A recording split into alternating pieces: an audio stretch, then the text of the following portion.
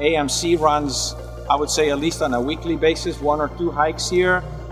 These trails are heavily used. We have over, I would say, on average about 100 people a day using these trails. So thousands of people a month using these trails.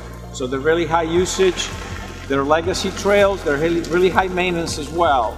So they require a lot of work. Today we're going to be working primarily on improving the access to the Mount Misery trailhead. The rains have been really hitting that hard over the last year, and it's become kind of difficult to get into the trail right by the Yellow Springs access.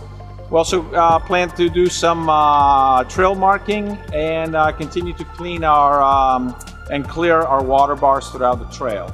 And so the AMC has a critical role in maintaining the trails at the park. So we do that to basically maintain these trails for the users and future generations.